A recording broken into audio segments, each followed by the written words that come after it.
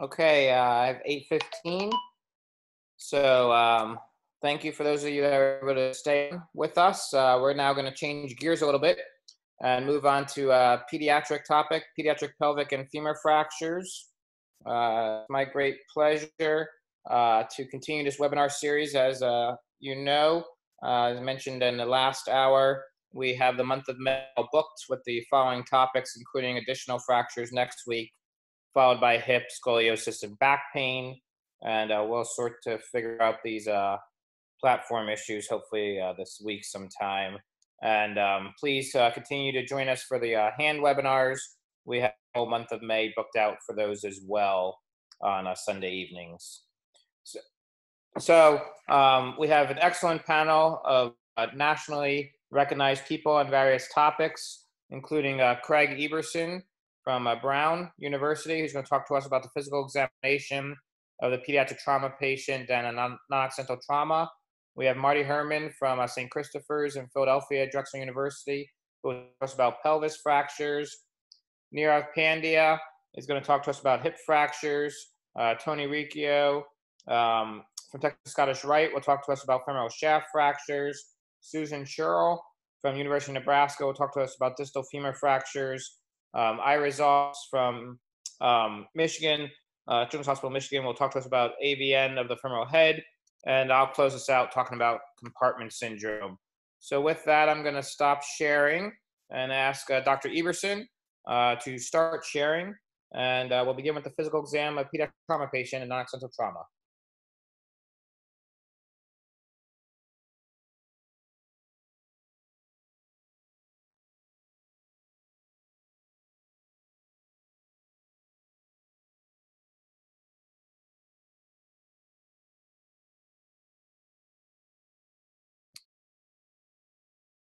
Craig, you're on mute.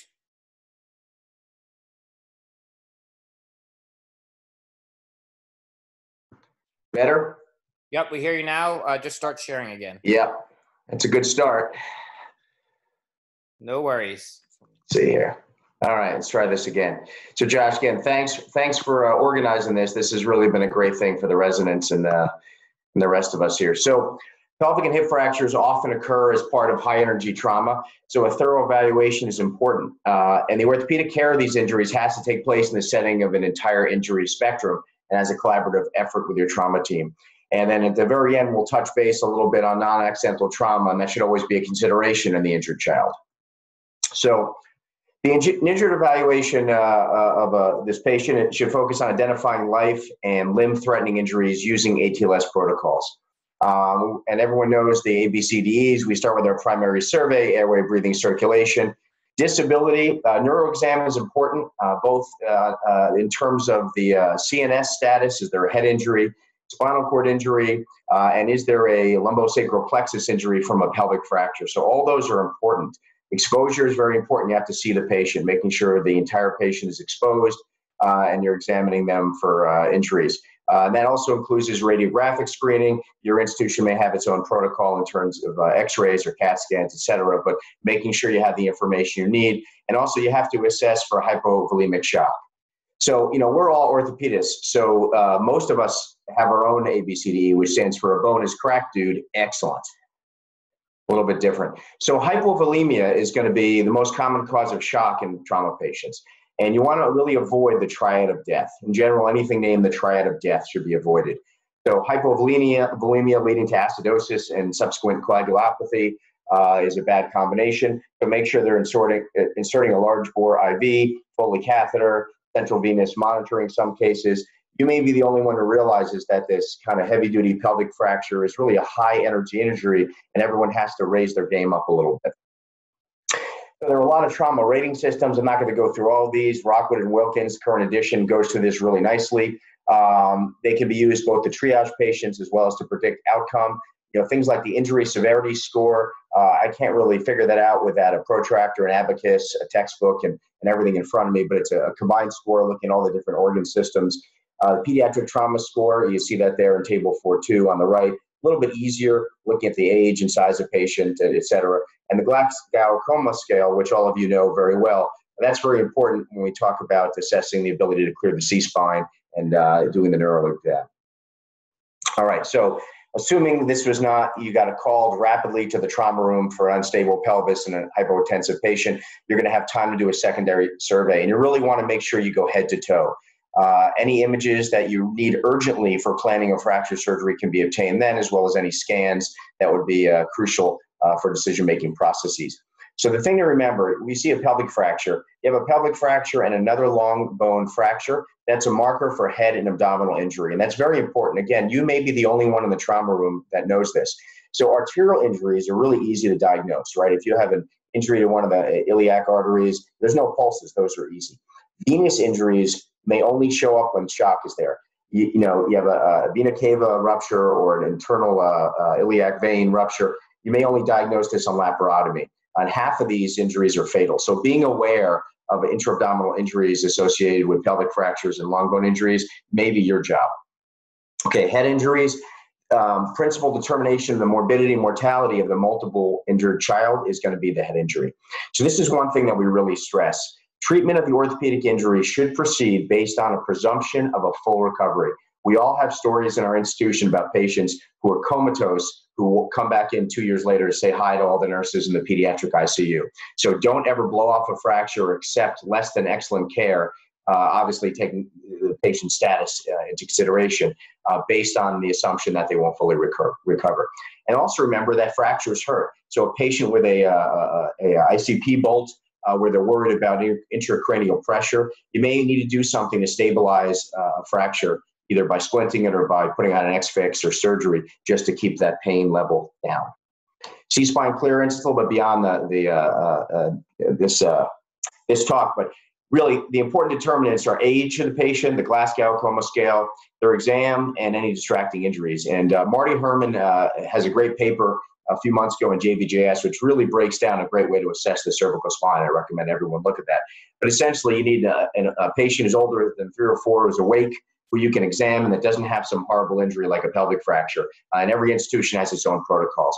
But I want to focus on, it's really important to demonstrate any movement that's, the patient has a low Glasgow-Coma scale, but they're moving spontaneously. Again, bad pelvic fractures often will involve the lumbosacral plexus, and trying to sort out the difference between a spinal cord injury and a lumbosacral plexus injury is important.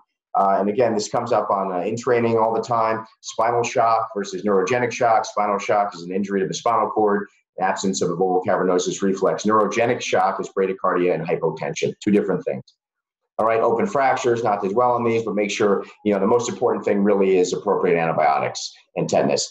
So for first and second grade fractures or first generation cephalosporin like ANSEF is helpful. Grade 3 and above, aminoglycoside and a farm injury, add penicillin.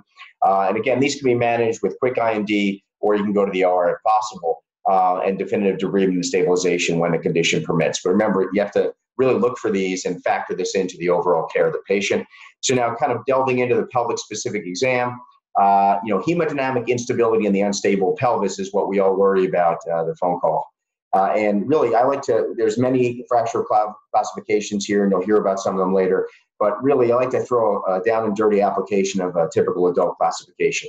Either the pelvis is a grade A stable, it's a grade B, it's rotationally unstable, something that if you wrap a sheet or a binder and tie it tight around the pelvis, you're going to decrease the volume and help tamponade some of the retroperitoneal bleeding, versus one that's vertically and rotationally unstable, type C pelvis, and that may need some traction as well. All right, skin integrity is important, not just the obvious, but look for rectal or vaginal bleeding. These are open fractures. The morbidity and mortality from these are exceedingly high, particularly with missed diagnoses, so look for that. Also look for Morella Valley lesions. These might affect your pin placement if you're going to plan on an external fixator. All right, neuroexam, we mentioned that. It can be difficult with a concomitant spinal cord injury. You can have a plexus injury from vertical displacement. So if you see that on the x-ray, make sure you document that carefully. You can also have sciatic nerve injury. And remember, if you have a neurologic injury where sensation is damaged to the extremity, it may make detecting compartment syndrome very difficult later. You can't rely on pain. So be aware. We even sometimes will do serial pressure monitors in the swollen leg just to make sure we're not missing something. And we already talked about other long bone fractures to alert the team to the risk of closed head injury or abdominal injury.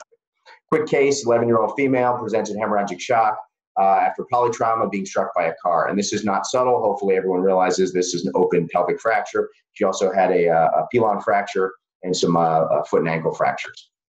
So this is a fracture, and you can see both the open book nature of this, the rami are fractured, and also it's unstable posteriorly with superior migration of the hemipelvis. So again, you go to the operating room. This is a combined approach. While the surgery team is doing external an XLAP and kind of addressing the intra-abdominal injuries and the bowel injuries, the GU team is addressing the bladder injuries. Vascular team is evaluating her, and ortho's getting a quick X-fix on. Get the X-fix on, you get the pelvis some semblance of normal, get it packed, get her off the table. All right, you get a CAT scan post-op to look at the abdominal injuries. You can see there's still significant displacement of the pelvis, but that's okay. You take her back and, do definitive fixation, including the external fixator. And luckily this girl, after a month or so is still doing okay. But the take-home point of this is that these are heavy-duty injuries, and be prepared to work with your trauma colleagues. Now, just to briefly touch on non-accidental trauma, orthopedists are involved in about half of cases. And if you look at unrecognized non-accidental trauma and the child goes back home, about 25% of them will show up with another injury and 5% of them will die. So really important to look for this. All right, so what's a suspicious fracture? One where the mechanism doesn't match the story. You have bilateral femur fractures from a fall down one step, that doesn't match. Femur fractures in non-walking children. Posterior rib and scapular fractures and sternal fractures, and fractures in multiple stages of healing. So a spinal fracture, non-weight bearing child, like the femur on the right, fractures in multiple stages of healing we mentioned, and corner fractures, and you can see that with the arrow there in yellow, and these are posterior rib fractures. Right, so how's a corner fracture happen? This is a pulling and twisting injury, and a little tiny corner of the metaphysis breaks off. So this might be read as a chip or an avulsion by the radiologist, but you and I know better. So something like this is pathognomonic for a abused child. Other findings: burns, bruising. So anyone who has children, I have 3 boys, they're covered in bruises, but they should be on the extensor surfaces when they fall down on their elbows and knees, not on the flexor surfaces. Ligature marks, marks on the buttocks, these kind of bruising in children under 1. And when there's a uniform shape suggesting they're hit with the same object over and over, that should prompt worry. All right, differential diagnosis, OI, metabolic bone disease, collide disorders leaving a bruising, etc. This can be very difficult to sort out. So the take-home message here is involve your child protection team early. They are experts in this. They can help you with the skeletal survey. They can be non-judgmental. And the goal here is to tell the parents that you'd rather be overly concerned and then miss something, right? So be aggressive here. And remember, your notes will be brought up in court. If a parent is disputing an abuse charge and you say the fracture is not consistent with child abuse, or that it is, that will get brought up in court and you will go to court. So do not opine, just say what you see and make sure you document everything you see. Thank you guys very much for listening, and I look forward to the rest of this webinar. Great. Thank you very much, Craig. Great job, and hard topic, short period of time. We're going to move on to some more about pelvis fractures from Marty Herman from Philadelphia. Hello, everyone. I appreciate the opportunity to be part of this. And again, as everyone's doing, a shout out to Sarah and Josh for such great work with this. I'm going to try to complement basically where we started off with Craig's talk. Let me get my slides going here. Can you guys, oh, there we go. So this is a relatively rare injury, about 1 to 2% of fractures. But if you look at trauma admissions for children, especially to pediatric trauma centers, 5 to 10% of them have a pelvic fracture. And if you look at morbidity and mortality, a lot of the kids who die or who have serious injuries also have associated pelvic fracture. Now, the difference between a child's pelvic fracture and an adult pelvic fracture is really what I'm going to try to teach tonight, because the majority of these are very different. Craig showed a dramatic case of a blown apart pelvis. Those are rare as can be in a children's hospital. And really what we're mostly dealing with are, as you'll see, avulsion fractures and stable fractures. So our outline will be a little bit of anatomy, classification system, where I'm going to go through the modified Terode-Zieg classification. We're going to talk about treatments based on that, and then some of the complications that may or may not be unique to kids. So I'm a Philly guy. I got my Eagles hat on. I'm talking about pretzels and thinking about them. So the pediatric pelvic ring is more like a soft pretzel than a hard pretzel. And what does that mean? It means that it doesn't need to fracture in two places to have an injury. Most of these are low energy, they're stable fractures, they're non-surgical because the ligaments are a little bit stronger, the bone is a little bit more porous, and these cartilaginous growth plates allow for some mobility that the adult pelvis doesn't have. The adult pelvis, on the other hand, is defined really, I think, best by looking at the triradiate cartilage. So whenever the triradiate cartilage is close to closing or closed, regardless of the child's chronologic age, that probably is the time to think of that as an adult pelvis. And as you know, and I'm not going to harp on adult pelvic fracture management, but they are a different animal, especially when it's an unstable ring. So Craig alluded to this, but this is a well-known concept. This particularly refers to a femur fracture, but this concept holds for all of the major traumas that we see in kids. Kids, depending on their height, get struck in a different way by motor vehicles, for example.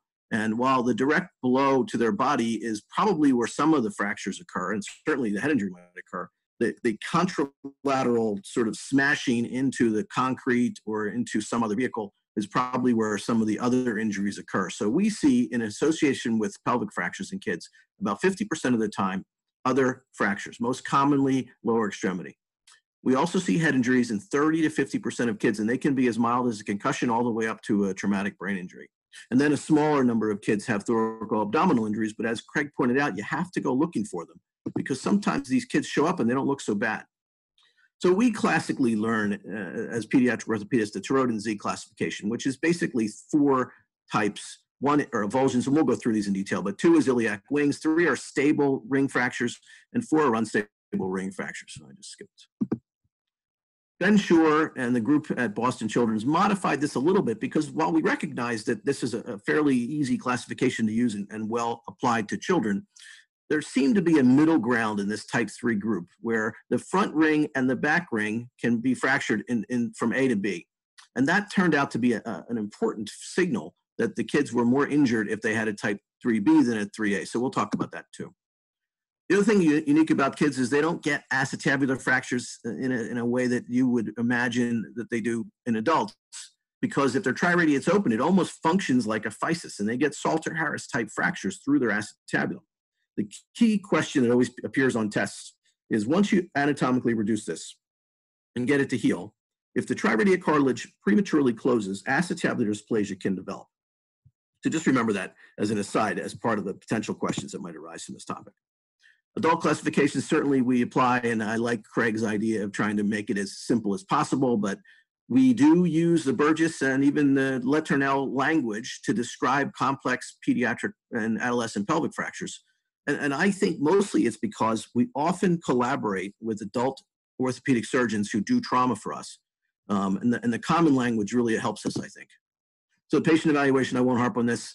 But to give an example, Craig mentioned this. You may be the only one in the room who recognizes that the last unstable pelvic ring fracture was a girl that we had at St. Chris who was hit by a FedEx truck. She was admitted to the floor because no one appreciated that she had an unstable ring injury. So you need to be aware that they can have cardiovascular instability, they can have neurological injuries, and their ABCs and all those other things need to be taken into account. In kids, we still see some of the similar things that you might in adults. So this is a child with a Morel-Lavalley lesion. You know, I always show pictures of people trying to show compression and rocking of the pelvis. Probably in a kid, you could do more harm than good. So maybe one person establishes that there's an injury and the rest stop rocking the pelvis. The radiographs are all similar, so I won't harp on this, but we do use inlet-outlet views. We use Judet views and cystourethograms when we consider a urethral injury, similar to adults. The CAT scan, even though we don't love radiating kids as much as we do adults, the CAT scan turns out to be an important thing for us because the morphology of the fracture pattern can't really be described or outlined in any other way. And surgical planning, as well as any associated fracture patterns that we don't appreciate on plain x-rays, need to be identified before you go to the OR. So let's go through the Toroid Zyg. So this is, if I'm asking questions, do you want to test? A lot of them should be geared toward these simple ones. So these are avulsion fractures, type 1s, okay? And then, you can go back and look at this later, but each individual muscle that inserts or takes origin on these avulsion areas creates these fracture patterns. These are mostly non-surgical with few exceptions. So if the AIIS pulled off by the rectus encroaches upon the labrum or the acetabulum, that's potentially a surgical one, but most of these are non-surgical. If the hamstrings have pulled off the ischium more than about 2 centimeters, that becomes surgical. Otherwise, these are non-surgical. Type 2s are stable, type 2s are iliac wings, and I can only count on one hand. The last kid I had at St. Chris was someone who had a handlebar impale him. These are relatively uncommon. They're mostly in kids, again, stable fractures and just need to be treated symptomatically. Not always, because sometimes this fracture line extends down into the SI joint. The type 3A is the one that's probably the one associated with the higher level trauma and the most common one we see in level 1 trauma patients. This is the one where the anterior ring has been injured. It can have, as we'll go back in a second, some posterior injury, but these are stable pelvic fractures. So the majority of these do not cause anything more than a little pain and discomfort. The dilemma is they are a harbinger or a warning sign that some other serious injury may have occurred, so be careful when you see them. And then if I'm going to ask a question on a test, I want you to know Ben Shore's paper that said if they get a 3B type to road injury, their hospital stay is about 3 times longer and their transfusion rate is about 2 times longer, because there's something about this injury, even though it's a stable ring by definition, that is more serious than this ring.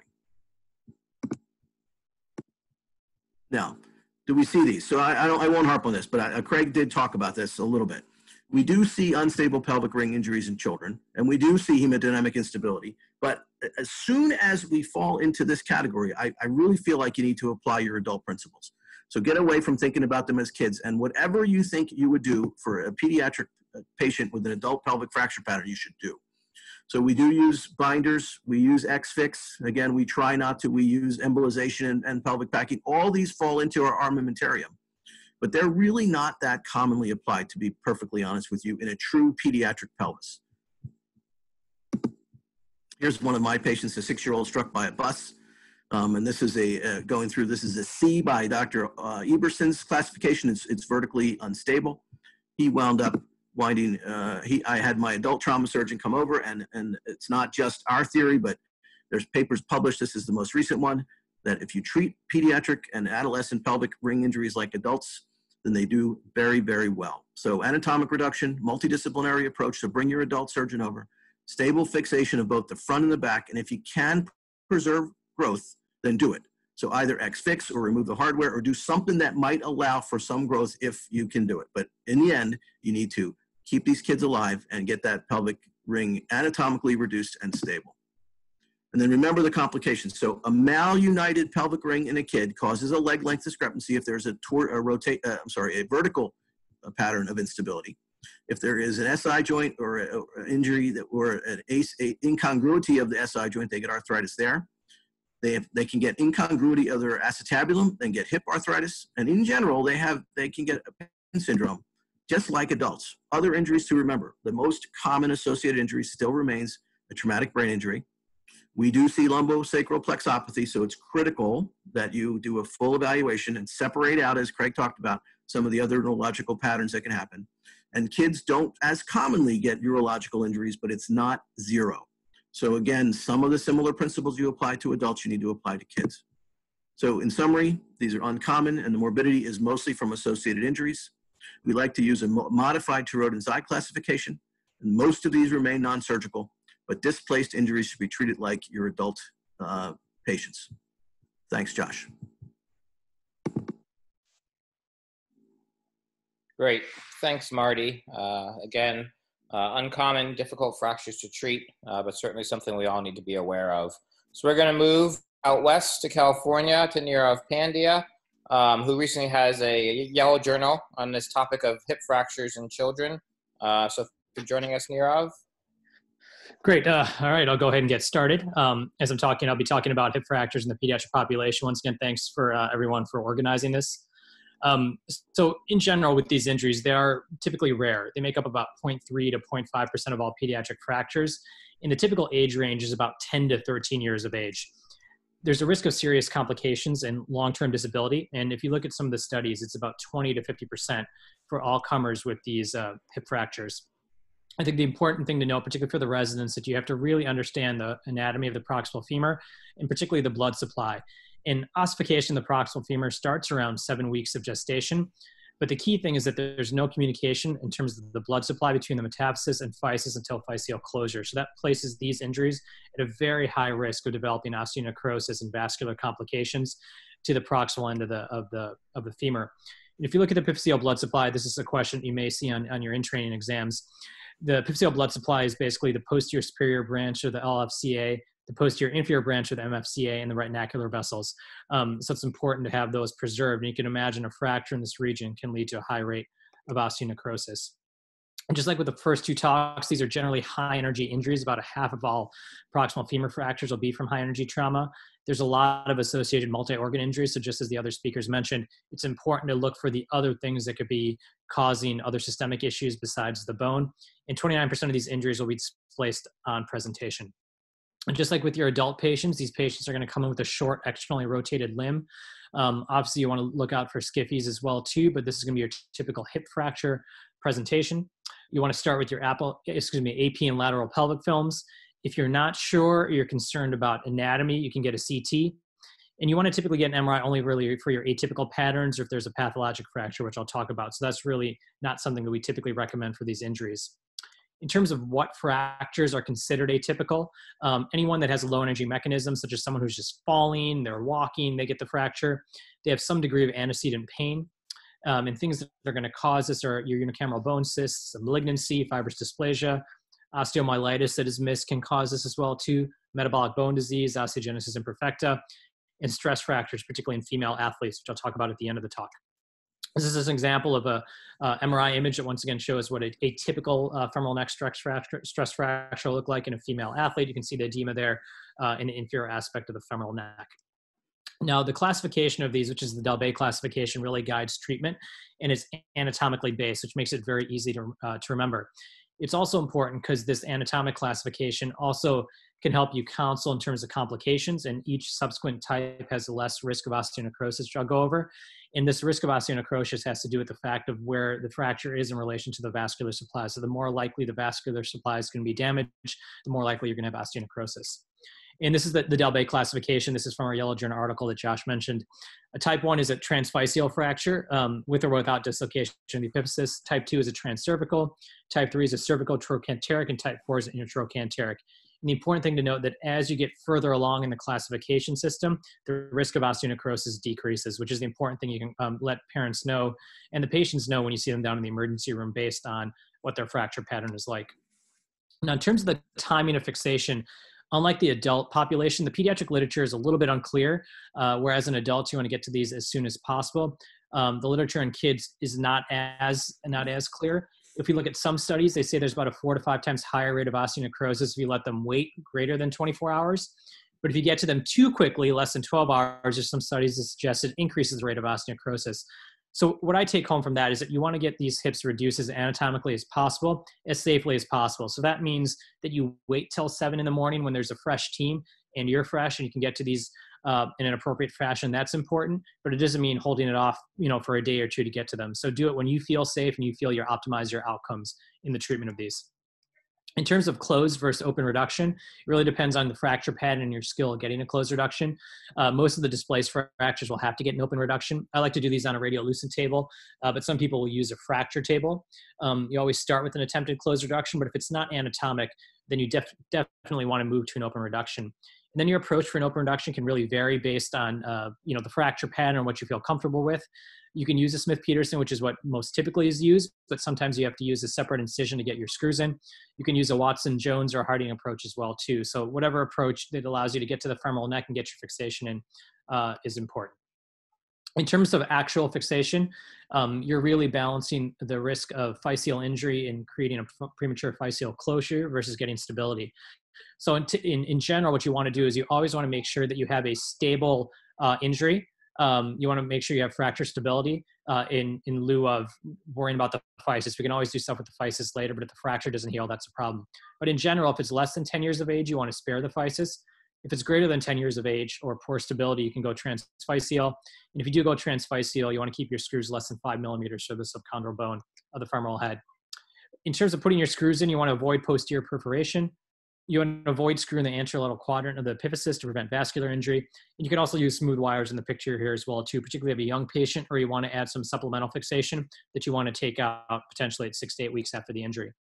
This is an example of a Delbay 1 injury. You can see it, it's almost like a bad skiffy. You can see that comes off, very high rate of osteonecrosis. You put your transphyseal screws in, and you can see even with good fixation, the vascular supply probably was disrupted, and you can see osteonecrosis developing just 3 to 4 months after the injury. This is a Delbay 2.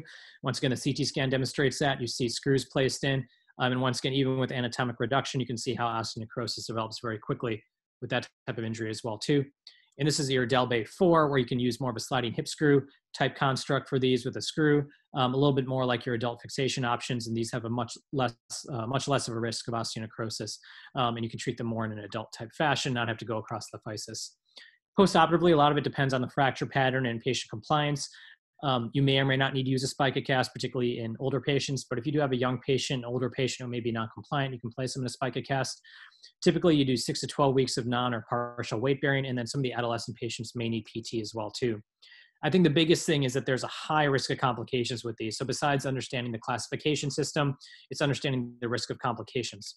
Osteonecrosis, I mentioned, is the most common, somewhere between 20 to 29%, and it's thought to be due to vascular injury at the time of the fracture. This typically occurs 7 to 8 months after the injury. And as I mentioned before, as the fracture is more displaced, there's an increased risk, as well as the Delbay classification increases the risk as well too. There's conflicting data about how to prevent this. Some say you can do capsular decompression. Some say you can use different fixation methods, timing, etc. I really think this has to really do with the fracture pattern, the Delbay type it is. There's not much we can do to prevent it besides getting an anatomic reduction. You want to follow these kids until skeletal maturity. You can get an MRI early on to catch early cases of osteonecrosis. So you can start to limit weight bearing.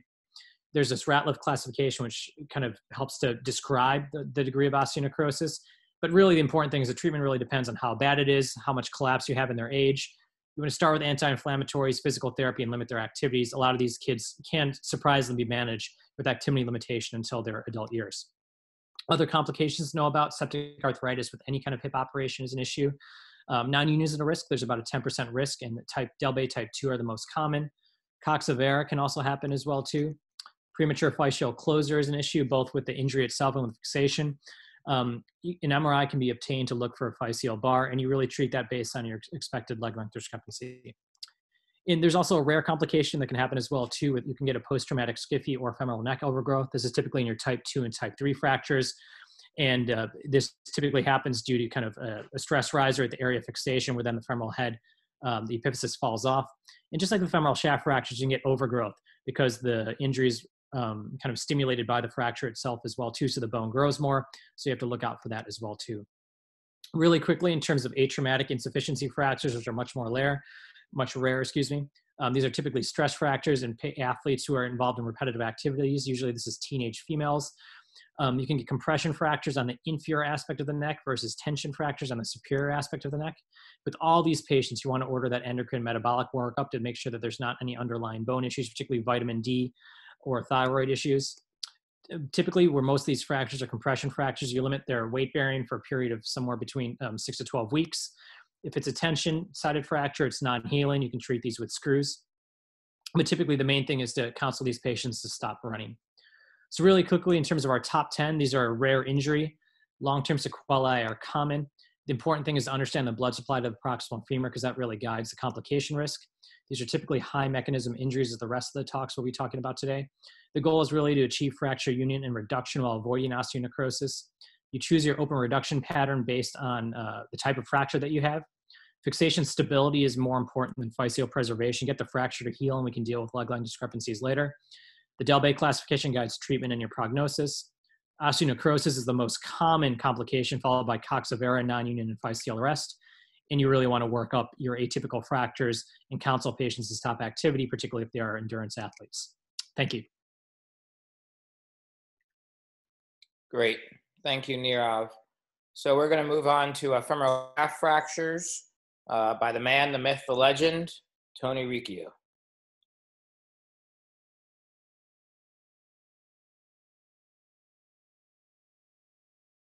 You on mute, Tony?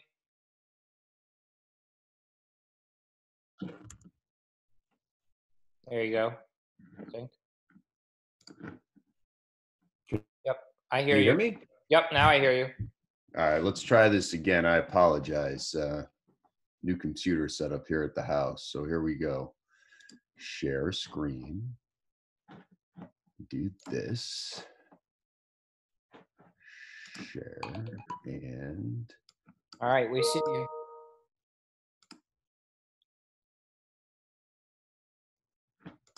well, I'm having technical. Oh, there we go. Okay. Jesus Christ.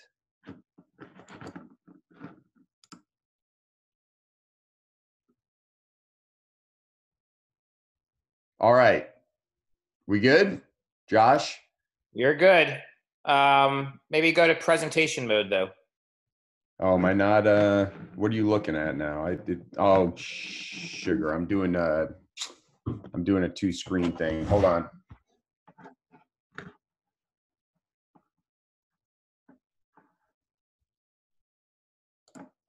I don't know why it's doing that. Sorry, didn't mean to be the one to screw this all up. How's that? Is that regular view for you? No. Maybe go out one more time. Really? That's not regular because I'm seeing my regular view, dude. Stop share one time. Stop share. All right, hold on. I got to do that. Make sure the PowerPoint's open in the background when you start share. Click the PowerPoint, not your desktop. Okay. Stop share should be at the top of your screen. Yeah, I'm trying. It says new share. It's this one.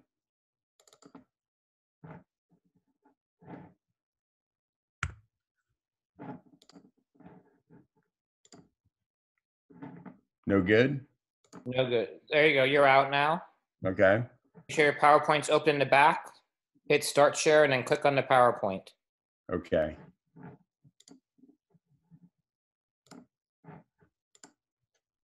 Did it? There you go. All right, I apologize to everyone. I'm usually not this dumb. Actually, I kind of am, but I get away with it usually. So, hey, thanks, Josh, for organizing this whole thing. I appreciate you having me on board.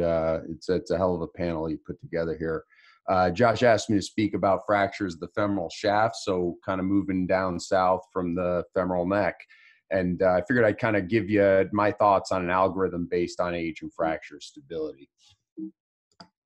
So I didn't know if we were supposed to include disclosures or not, but they're really not pertinent to this talk. The real disclosures are right here. And the truth of the matter is that there's simply really no accepted treatment algorithm for pediatric femur fractures. And in essence, there are really very few wrong ways to manage these injuries. For you residents out there, if your staff's hassling you or telling you this has to be done this way, this has to be done this way, they're probably being dogmatic, and all you need to do is justify the approach that you think should be taken, and you're probably going to be just as right as they are. Truth of the matter is the preferred treatment of these injuries is really often based on local custom and local implant inventory. You need to keep that in mind if you go into peds and where you're taking your job and what they have available to you to help fix these things. And honestly, as you can see at the bottom, I don't use a real algorithmic approach to treat these things. I've definitely managed some of these the wrong way, I think, in retrospect. And I personally am a complete slave to local custom and what we have available to us at Scottish Rite that's not necessarily available everywhere else. So, let me start by stating the obvious. And the obvious is that, this 2-year-old polytrauma patient with this femoral shaft fracture is completely different than the 7-year-old who fell from the bike and has a low energy mechanism injury. And that patient has a completely different clinical entity that they're presenting with than the 13-year-old with developmental delay and a comminuted distal third femur fracture with a butterfly fragment. These are all pediatric femur fractures, but they're all completely different clinical entities and need to be treated differently and thought about differently. And so this is what you see when you open your Miller, when you open your AAHS, you look at the yellow journal, you see these basic treatment guidelines kind of based usually off of age. And we tell you, hey, 0 to 6 months, put these kids in a Pavlik, their femur is going to remodel. No matter what you do, it's going to turn out straight. 6 months to 5 years, start thinking about putting a spica cast in. You can usually mold it adequately enough. Again, there's plenty of time for these kids to remodel, and they're not going to have issues with malunion or deformity secondary to these injuries. Once you get into the 5 to 11 year age range, we start talking about flexible intermedullary nailing, which for many years now, I would say is the gold standard of treatment for kids in this age range. And then once you get over 11, that's where you start thinking about rigid intermedullary nails, typically because these kids aren't necessarily older, but they're heavier and have greater deforming forces across what might be a more flexible construct if you were to default to flexible nails. But as I've lectured many times for those who've heard me talk, age really isn't the only factor to consider. In fact, I think it's one of the least important factors to consider. And so when you consider how you're going to treat these things, we kind of course, need to fall back on the literature that's available to us and the evidence-based medicine. And so, you know, in 2009 and then again in 2015, folks at the AAHS, like really smart folks, much smarter than I am, got together and reviewed all of the evidence-based literature, the good stuff, the level 2, level 1 evidence medicine, to kind of decide what we really knew about the treatment of these injuries. And they sorted all the literature out and kind of put together a series of recommendations and then told us how good or how poor the literature was supporting those clinical recommendations. And they were able to make a couple of recommendations, but the truth of the matter is only 2 out of the 14 or so that they made actually had a good level of evidence to support them. And those were, as Craig already talked to you about, is that kids kind of less than 3 with femoral shaft fractures, you really got to think about the potential for non-accidental trauma, and that spica casting might be a reasonable option if a child's between the age of 6 and 5 months and is less than 2 centimeters of shortening. For all the other recommendations they made, the evidence backing up decisions to use, say, submuscular plating or flexible nails or an external fixator, or whether or not the rod should be removed once the fracture is healed, all either had poor or inconclusive evidence. So remember that when you go and you're thinking about what's right and what's wrong, there's really not a lot of literature out there guiding us in that regard. So I think young kids are the easiest to think about, those less than 5 years. Weight really is less critical in this group. Even if they're chunky and kind of fat, you can still usually get a good mold around a spica cast. And a spica cast is the gold standard, I think, for children this age. We can treat both length stable and unstable fractures adequately in a cast. And there are both kind of the traditional casting options, the 1.5 spica cast like we use at Scottish Rite with the knees more or less flexed that don't allow the child to ambulate. And there's been a new trend that Jack Flynn's published out of CHOP, the use of walking casts. Allows kids to get around and improves parental satisfaction. Those casts do have a higher rate of the need for cast modification mid-treatment, and by virtue of our resources and how painful it is to put these things on, we still choose to use the traditional cast, but walking casts can be used with success, and CHOP has certainly shown that. Obviously, you can't automatically default to this. A spica cast might be inappropriate in a patient who has polytrauma with, you know, thoracic or abdominal trauma, and you can't have something circumferential around the abdomen or thorax if they have severe skin breakdown, skin rash from being ejected from a vehicle, or altered sensation when you're thinking about worried about skin breakdown and whatnot, sitting in a spica cast, are all things you have to take into consideration when you employ the treatment. My partner, Brandon Ramo, really smart guy, kind of looked at gray zone kids. So those kids who are 4 to 5, and there are certainly advocates out there who feel that these kids should be nailed. It's easier on the parents. They get up, they move their knee better. There's less of a chance of stiffness. Those who advocate spica casts say, hey, you're doing a surgery unnecessarily. And so Brandon kind of compared these two and basically proved that in that gray zone area, that 4 to 5 year old age range, and there were several kids he actually studied in a smaller cohort all the way up until age 6. They basically all had similar clinical and radiographic outcomes. So this is just something you can use to educate the parents and involve them in decision-making. I personally think that, you know, having a kid in a cast can be really difficult. It's probably a little bit of a higher burden of care on the parents, maybe a little bit of greater frustration for the child.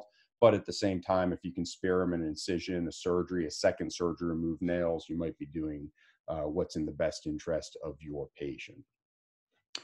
For school-age kids, you got a ton of options here, right? You got flexible nails. Again, I still think that's the gold standard. At a lot of institutions for length unstable fractures, submuscular plating is the way to go.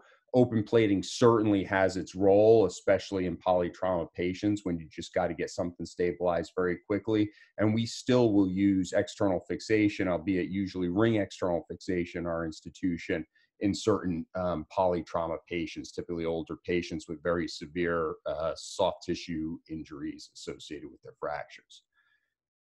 So for those school-age kids, those 5 to 12 years old kids, I think age is probably less important than other factors, such as how heavy they are and their ability to deform a flexible construct. Fracture stability, which I think is critical to think about. You have to consider canal diameter, because whatever you put down there, say it's a rigid nail, say it's a flexible nail, it has to be small enough to fit. And then you have to think about the available implants at your hospital and what you yourself are adept at doing. Of these, I think patient weight and fracture stability are probably the two most critical. This is how I kind of break down fracture stability. You look at the fracture on the left and you see that's a transverse fracture. You put those together, you apply an axial load, and it's not going to shift or move. The definition of a length unstable fracture is that the length of the fracture line is greater than 2 cortical diameters at the isthmus of the femur. So if you measure up and it's greater than 2 cortical diameters, it's length unstable. You throw in a flexible construct without any distal or proximal interlocking options, and the fracture can actually slide over your fixation construct, which can oftentimes, if you use flexible nails, push the nails out through the distal incisions, which is a problem. Again, I still think flexible nailing is the gold standard. It's certainly my go-to. Consider weight. There's a lot of controversy about how heavy we can go with these nails. There are several studies that have shown that regardless of whether you use titanium nails or use stainless steel nails, they can still be used very successfully upwards of kids who are, close to 120 or even 130 pounds without higher rates of complication in comparison to rigid nail constructs. But it's difficult to kind of look at these studies, and I was involved in the study on the Shehe study in JPO in 2018. You really have to make sure that the study's controlled for length stability, because it's those length unstable fractures that are going to deform under higher loads that these heavier kids apply. There's a myriad of studies that kind of warn us that, for length unstable fractures fixed with flexible nails, they have much, much higher complication rates. If you are going to use flexible nails for these injuries, you got to make sure there's some cortical abutment. And if you have the ability to lock your nails distally, which not everyone does, you can probably eliminate shortening. I will tell you that some biomechanical studies looking at the caps that go over the Synthes titanium nails have shown that they actually don't impart any axial stability whatsoever. So if you're thinking that's going to do the job for you, just think again and maybe consider a supplemental spica cast.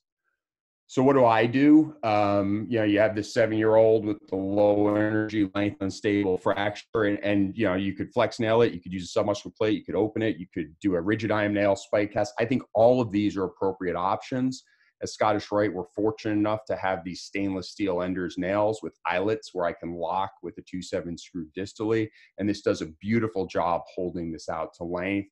But the truth of the matter is any of those answers are absolutely right, depending on your level of skill and what you have available to you. Submuscular plating is perfectly appropriate, as is rigid IM nailing in the right situation.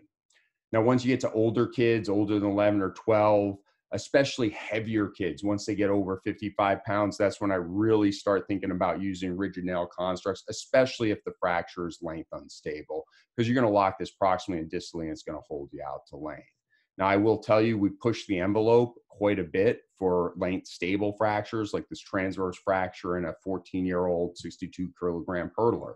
And, this was treated with flexible stainless steel nails. Now, stainless steel nails, if you have the ability to use them, do confer more bending rigidity than titanium. We've shown that in the biomechanics lab. But if you have ability to use them and it's a length stable fracture, you can use that in the right patient and have a very nice outcome with an easier surgery and no disruption of the abductors and those older kids who tend to be athletes. So this is the algorithm, how I kind of break these things down and think about them. Kids less than 5 get a spica cast, and those 5 to 11, if they're less than 55 kilograms, I ask myself, is it length stable or unstable? If it's length stable, it's automatic flexible nails. If it's length unstable, I personally will use stainless steel nails, which are locked distally, but if you don't have the ability to use those, submuscular plating or a locked rigid IM nail or flexible nails with a supplemental spica cast is a perfect option. Once you get to kids greater than 12 years old or certainly greater than 55 kilograms, start thinking about using a rigid IM nail and understand you have to vary this treatment algorithm based on whether the fracture is very proximal or very distal and whether there are other injuries associated with polytrauma. So thank you very much. Sorry for all the technical issues there. No problem. Thanks, Tony. Great summary on femoral shaft fractures in children and adolescents. So we're going to continue our move distal, and I'm going to welcome Susan Sherrill from Nebraska, who's going to talk to us about distal femur fractures. I may have the same problem that Tony was having. Let's see if I can find how to make this big. Maybe top left, Susan, view.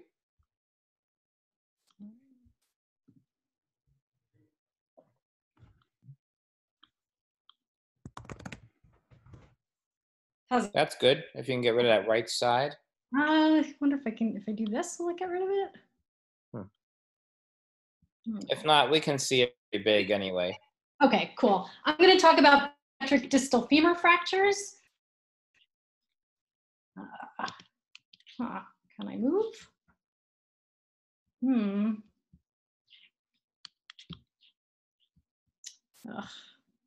This is not working now. I can't. Let me try something else.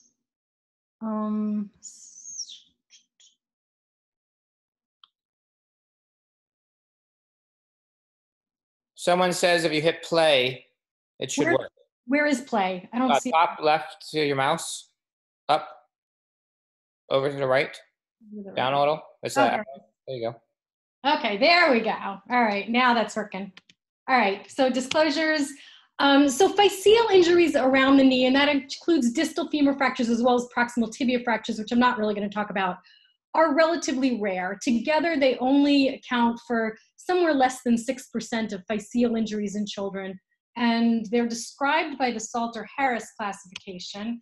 And since it hasn't really come up before, I'm just going to go through it really quickly, even though I know most of you know it already. So the type 1s are through the physis, the type 2s enter through the physis and exit out through the metaphysis, and the metaphyseal fragment that's connected to the epiphysis is called the Thurston-Holland fragment. Type 3s come through the physis and exit down into the joint through the epiphysis, and type 4s straddle across the physis and include both metaphyseal and epiphyseal segments. So the goals of treatment in any Salter-Harris fracture are pretty much the same, and in general, we're going for restoration of the growth plate in children with at least 2 years of growth remaining and restoration of the articular surface in those type 3s and 4s. And so in general, the treatment guidelines in broad strokes are that for 1s and 2s, you can often do a closed reduction in casting or closed reduction in some sort of percutaneous fixation. And for 3s and 4s, you're going to need to do an open reduction because you need to line up the joint line perfectly and then either fix that percutaneously or with a standard internal fixation. As you probably know, Salter-Harris fractures are more common in children than ligamentous injuries because the physis is weaker in a child than the ligaments are. So in this slide, you see the example in the adult. You know, this person underwent sort of a valgus stress and it tore their medial collateral ligaments. In a child, that collateral ligament is going to stay intact and the distal femoral physis is going to open in that location. Non-displaced Salter-Harris 1 fractures can present with negative x-rays. They can be non-displaced and you won't see them on an x-ray. You need to maintain a high index of suspicion. So if the child is tender over the physis, assume that's what's happened. So I always get, and this is true of all pediatric fractures, you always want to get at least orthogonal views and lateral. You can get extra views, obliques, or contralateral comparisons as needed. When I was a resident, if we were concerned that we had a non-displaced Salter-Harris 1 fracture, we were told to get a stress radiograph. So we'd go in to the x-ray suite and we'd stress the limb and see if the physis opened up in the x-ray. We don't do that anymore. It's painful. It's sort of a pain in the neck for everyone involved. And it's adding an additional injury and insult to that physis, which is already sort of stressed out. So we don't need to do that. You can go clinically. If you think the kid is tender there, just treat it as a presumed Salter-Harris 1 fracture based on those findings. Physical exam for all of these Salter-Harris fractures of the distal femur are going to be similar. There's going to be pain, anemia, fusion, inability to bear weight, deformity, tenderness. In Nebraska, where I live, they're all from football. They may be from other things where you guys live. The main thing to remember about these is that these fractures have a guarded prognosis. This is a very touchy, isn't well to being injured, and the incidence of premature growth arrest here is high. And you have to warn the family of that early on, you know, at the time of the injury. Mechanism, usually hyperextension. Sometimes it's a fall onto a hyperflex knee.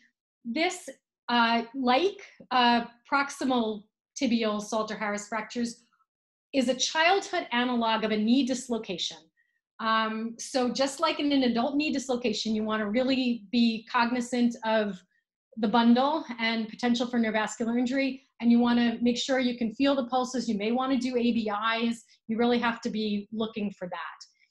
If you are called to see the child in the ED and they have a not perfused limb or a pulseless limb and an obvious deformity, it's right then and there in the ED and see if you can reestablish perfusion. And if not, you're going to go straight up and do something quickly, but that's not a bad thing to try down in the ED if necessary. So the Salter-Harris 1 fractures, they can be completely non-displaced, just a little tenderness around that area. And if that's the case, treat it in a long leg cast. Some people like a pelvic band for these. I typically just use a regular long leg for 4 to 6 weeks, and your incidence of growth arrest is going to be pretty low. If they're displaced, like the one you see here, these need to be treated with a closed reduction and cross pinning, and the incidence of growth arrest is going to be pretty high here, up to about 40%. So this is another example of one of these displaced ones. The reduction maneuver, perform it under general anesthesia. Straight traction, a little bit of flexion or extension, depending on which way the fragment went. Usually it's flexion. You need good relaxation. You have to, you know, remind your anesthesiologist to really give you some relaxation and relaxed for you, paralyzed. For these Salter-Harris ones, you need to cross pin. You have to cross the physis to get this stable. You want you don't want them to cross at the fracture site. And what you see in this picture is sort of tradition described. These are retrograde pins. They start just posterior to the midpoint of the condyle, and you aim 10% anterior. And that's kind of what that looks like. You can bury the pins or you can leave them outside the skin. I almost always bury them now. If you leave them out, these get really soupy, and it's just nicer to bury them and go back for them in about 4 weeks. That said, I do almost all of these in an antegrade fashion now. I like it a lot better. It's slightly more technically difficult, not really very much, and this avoids violation of the knee joint, and it also gives you a lot more real estate to bury the pins in than that other approach does. And so I almost always do these antegrade now, and I like it quite a bit better than doing them retrograde. Salter-Harris 2s, you're going to do a closed reduction and percutaneous pinning. You're going to put pins or screws parallel to the physis through that Thurston-Holland fragment if it's big enough.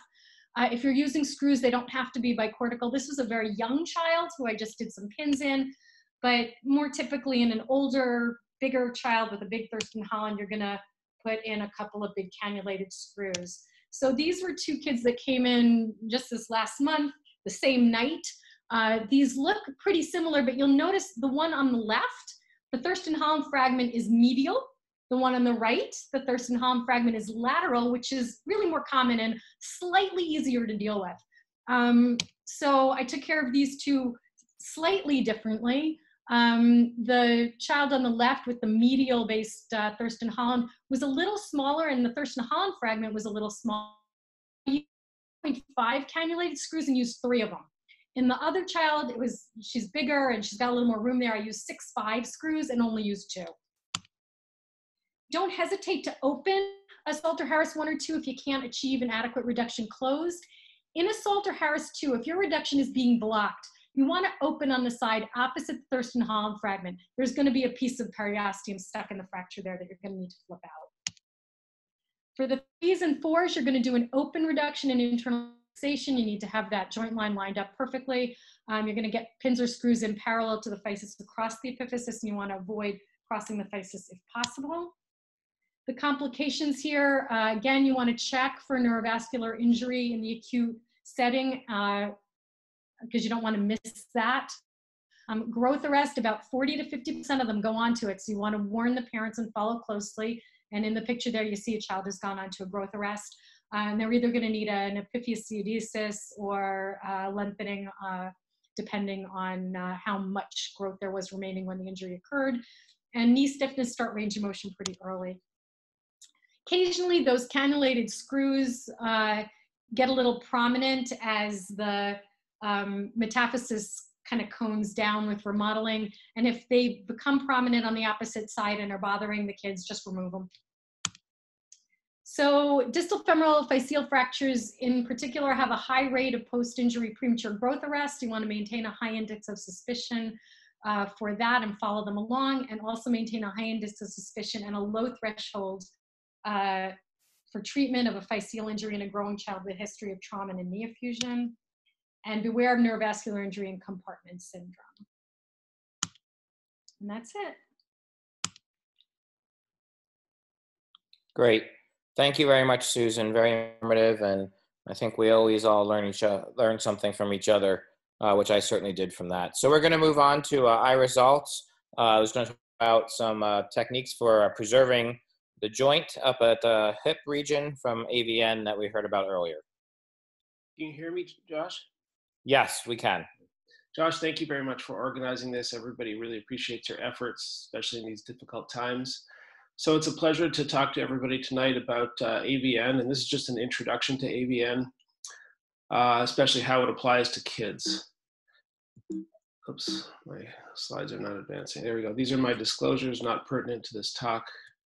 So tonight we're going to talk about the etiology of AVN, how we stage it nowadays, what factors we consider before treatment, and then we're going to go over, by way of example, a variety of treatment options and the results to expect, again, focusing on a younger age group. So we've already discussed this tonight in Rob's talk, and we understand the vascular supply to the upper femoral epiphysis and femoral head, and it derives primarily from the medial circumflex artery. And we know that disruption of this blood supply will lead to necrosis, and whether where, how, and to what extent the blood supply is disrupted really informs the degree of AVN and the size of the lesion that we're forced to manage. So if the artery is blocked extraosseously, say from trauma, you can get whole head involvement, whereas if it's blocked intraosseously, you might only get partial involvement. We've all learned about the etiologic factors that are involved in developing osteonecrosis. Of course, trauma, which we're talking about tonight, is a very common cause. We also see it following infections of the hip, various embolic phenomena. It's possible to get it, at least theoretically, by tamponading the circulation to the upper femur.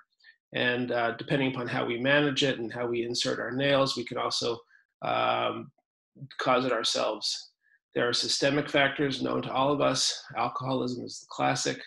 Corticosteroid use, we see this a lot in our kids with malignancies, chemotherapy as well.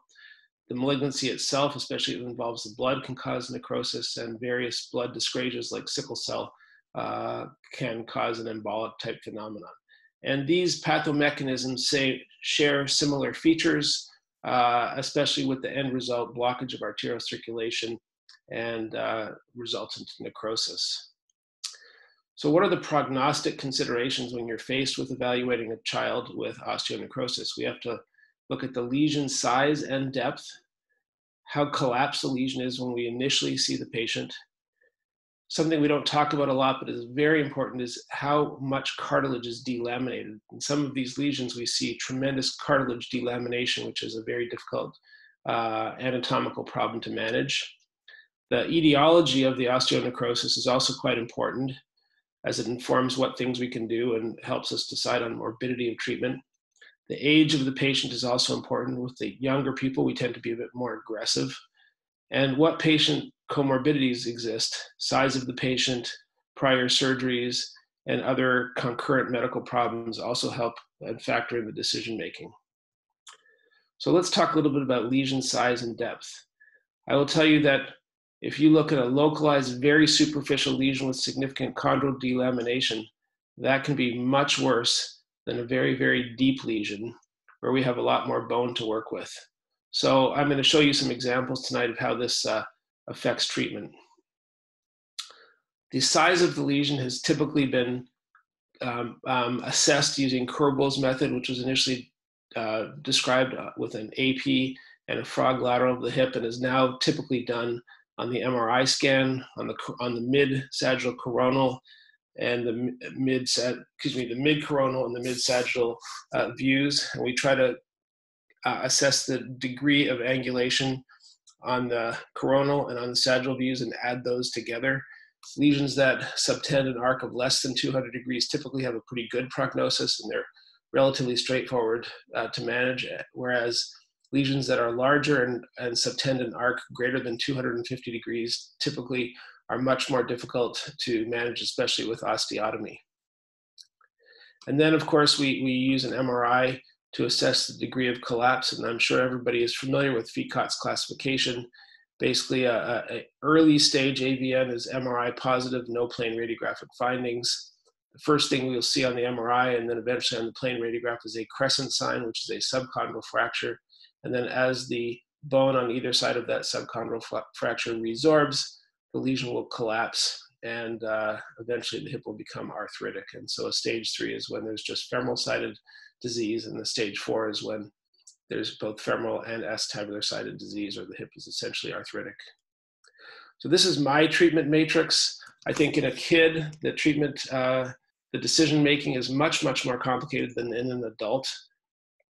First of all, the kids have a lot more to lose by doing prosthetic treatment, and kids have a much higher healing potential. So I tend to preserve the joint in the younger kids with more local disease, and we opt for more adult-like treatment methods, primarily arthroplasty, when the lesion size is big, when the kids have systemic diseases that preclude their ability to tolerate preservation-type techniques, and when they have a lot of comorbidities. And kind of where the kids fall on this scale helps me to decide and talk to the parents about what the best treatment is for them. So I think the best way to understand the decision-making and thought process is looking at some examples. So this is a 19-year-old male who came back from his freshman year in college where he was doing a lot of drinking. He had a lot of hip pain, and the x-rays don't look so bad, but if you look at the MRI, he has a pretty large lesion. He already has significant joint space collapse and femoral head deformation, a substantial amount of chondral delamination, and this is really not a salvageable hip when you see that the hip is already subluxed intra-articularly, and this patient went on to an arthroplasty even at this young age. In contrast, this is a 14-year-old boy who was treated by one of my associates for sepsis, and he had a really bad septic hip, and we were suspicious that he might develop AVN. We followed him with serial MRIs, and at the first positive sign of necrosis, which you can see in the bottom right, we did a BMC injection, and 2 years post-op, his head does not look totally normal, but it has not collapsed, and he's gone on to enjoy pretty normal hip function. And in the young patients with a pre-collapse disease, BMC has a very good rate of hip survival. About 3/4 of those hips can be saved by bone marrow concentrate injection. What about intratrochanteric osteotomy? This was the mainstay of treatment for many decades. It actually has very good results, particularly with the more localized lesions. We see this most in pediatric orthopedics following slipped epiphysis, where we can see more localized anterior superior lesions. And if the corbal angle is less than 200 degrees and the patients are otherwise healthy, these types of lesions will do very well with a simple reorienting osteotomy, particularly after SCFE. So this is a typical example of someone who has anterolateral watershed AVN and already some collapse, and following a flexion osteotomy of probably 40 degrees, where we bring the viable portion of the head into the weight-bearing zone of the acetabulum, the lesion will heal, it won't collapse further, and the hip can really be saved. So there's a lot of literature on this, and it's a very, very good technique for smaller contained lesions, particularly anterolateral lesions. We still use free vascularized fibrillar grafts on occasion. This is a young girl who's 13 and a half. She sustained a hip dislocation on a trampoline, and she was referred after she presented with recurrent hip pain. She already has a FECOT1 lesion with a visible subchondral fracture and some early collapse. Now, this is an example of a very, very shallow lesion. And there are many ways to address this. You can probably do a trapdoor procedure. You could probably use Oates grafts to try to revascularize this. But what we've had very good luck with in our institution, also substantiated in the literature, is a vascularized bone graft. And we do this with a surgical dislocation. And we open up the lesion, we prop it back up and support it with a vascularized graft and remove as much necrotic bone so that she has an intermediate lesion, fairly large corbal angle, which would predictably do poorly without some sort of treatment. But based upon her age and her healing potential, we use this vascularized graft, and it prevented further collapse. And there's a large series of young kids from Duke, and these kids have a pretty low failure rate when assessed in aggregate. And I think in these young kids who have a lot to lose, this is a very good option to remember, and you can work with your plastic surgeon, or if you have somebody in your department who knows how to do these, they're oftentimes very useful procedures, which again, we combine with a surgical dislocation nowadays to help restore the shape of the head. And the last option for treating these types of kids is a rotation plasty. These are really sort of Hail Mary type operations. This is a young boy who had iatrogenic AVN following an arthroscopy, and you can see he has a corbal angle of over 300 degrees, and the posterior inferior head remained vascularized, and really the only way to potentially save this is to do a Sugioka rotation plasty, which is a extensive operation.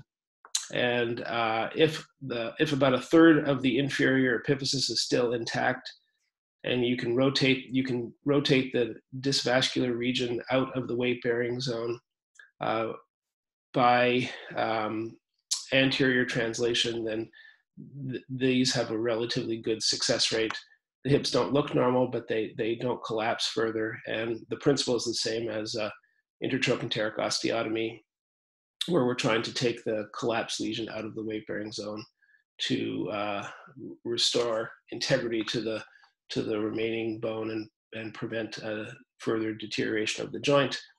And this kid did pretty well with this, but again, this is a pretty uncommonly required operation. It's a very technically difficult procedure. So in summary, really early diagnosis is essential. And if you have a patient who's been treated for a hip fracture or somebody who has bad sepsis, you really want to keep an eye on these hips very closely. We do quarterly MRI scans, and if we see signs of AVN, we try to treat it very early. For those patients who present later in the course of the disease, we have to look at the size and grade of the lesion, understand what else is going on with the patient, to understand the natural history. And what I would like to leave you with is that osteonecrosis in an adult usually means a total hip replacement, but kids have much better healing potentials, and even relatively advanced FECOT hips can be preserved. The hips may not look well but they can function very, very nicely for many, many years and delay the need for hip arthroplasty. Thank you very much. Josh? Great, excellent. Thanks, Ira. Definitely an issue following some of the fracture patterns we saw earlier. So I'm going to share my screen. Thank you for hanging in there, and sorry again about the issues with regard to switching platforms. But hopefully it looks like at least those here obviously made it. So it's working well. All right, so I'm going to take us home on another complication issue of compartment syndrome. And then we'll be done for the night. So I think we all recognize that compartment syndrome is a condition in which there's an increased pressure within a closed space, and that ultimately compromises the circulation and function of the tissues within that space. And it's important to note that this is different than Volkmann's ischemia, which is defined as a condition of decreased blood flow, really ischemia, to the musculature, specifically of the volar form. And the causes of Volkmann's ischemia are most common compartment syndrome, but certainly not always. This can occur due to improper use of an arm tourniquet, a brachial artery injury, or just arterial spasm. So the etiologies of compartment syndrome can be broken down to two broad categories, one being a decrease in the size of the compartment, and the other being an increase in the contents of the compartment.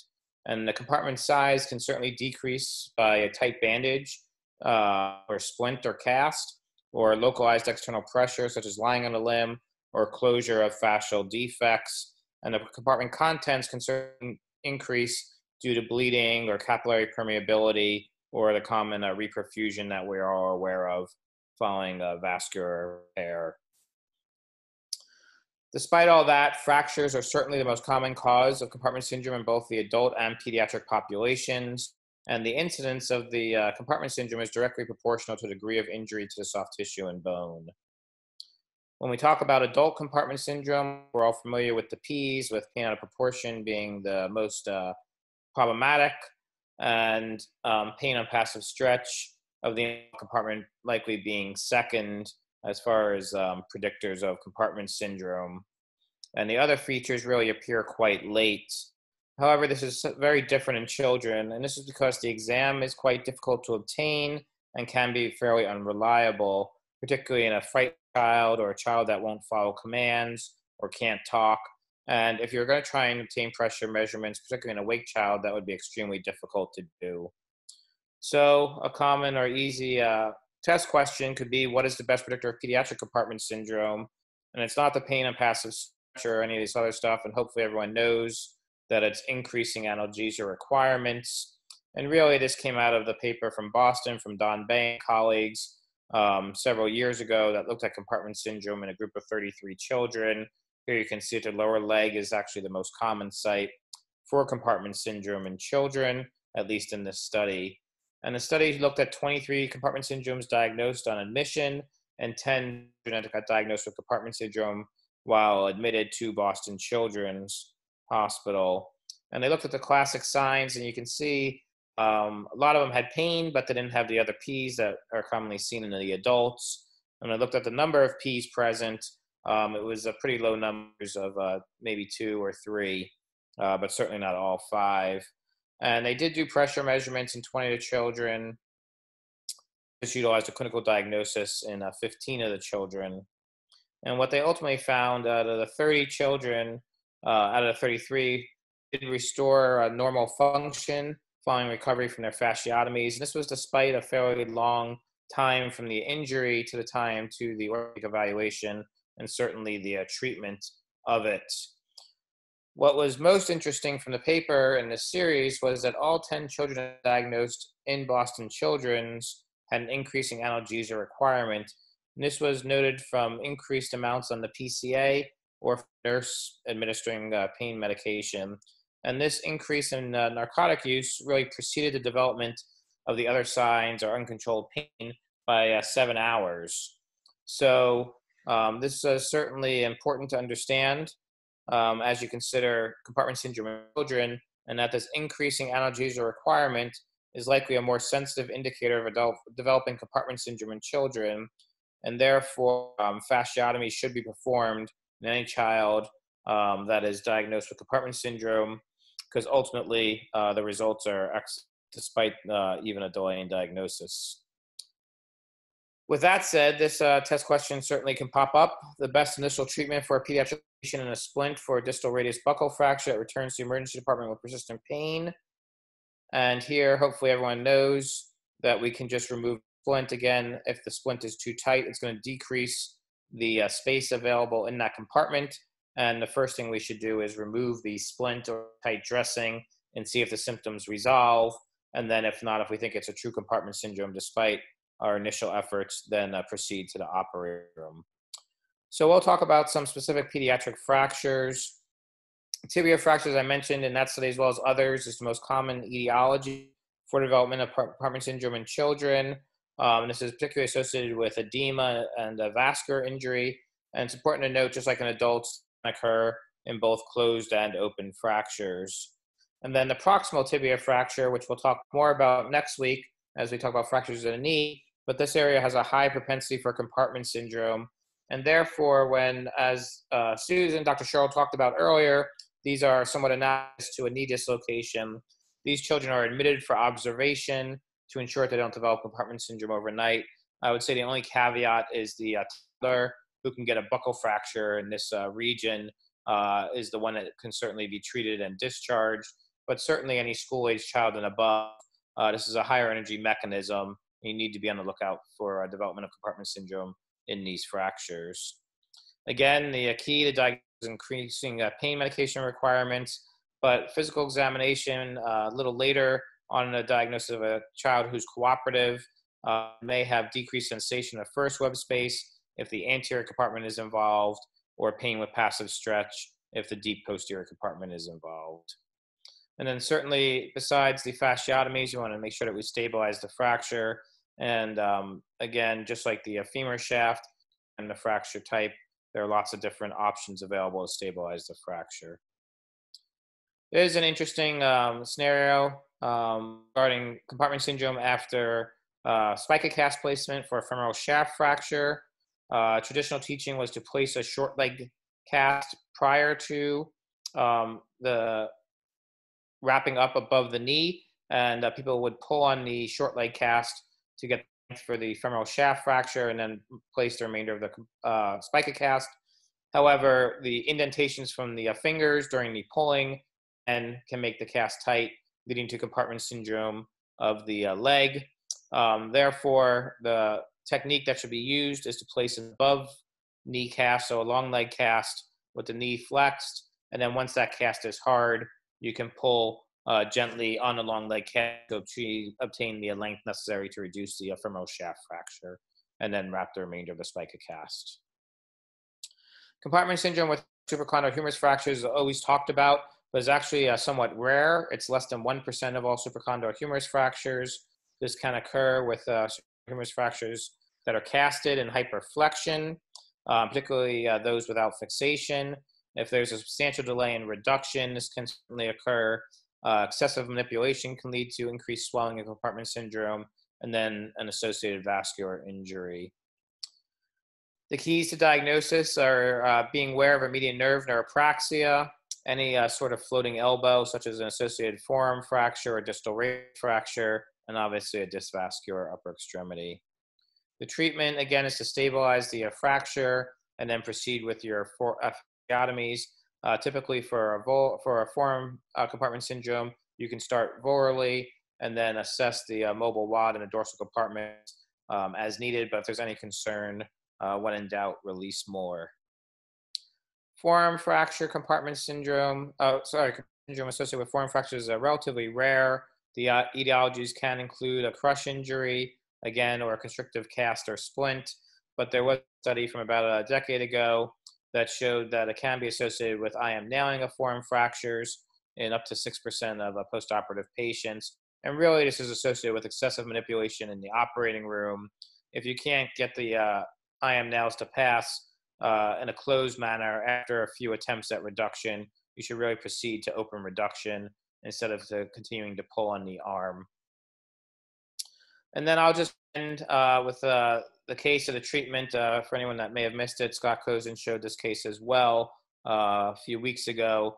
But compartment syndrome cannot always be so obvious. So here's a Montasia equivalent, or a radial neck at least, fracture that's substantially displaced in this 4-year-old child that had a closed reduction and was treated well. And the treatment, once compartment syndrome develops, 6 months later, it's been missed. The child has finger tightness and nerve symptoms. Is this,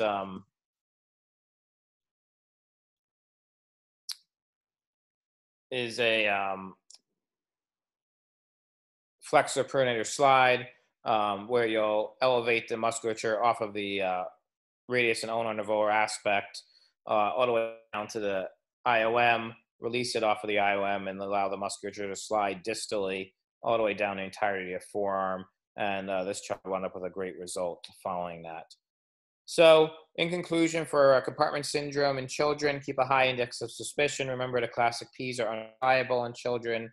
Assess the pain medication requirements. As soon as you suspect compartment syndrome, you should treat it. Don't measure, perform fasciotomies. They're safe, effective, and reliable. It's really the only treatment for compartment syndrome when it's performed in time.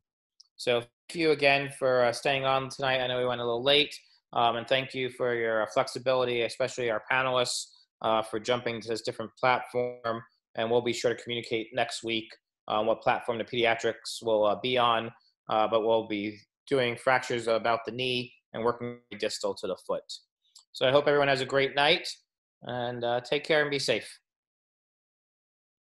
Thanks, Josh.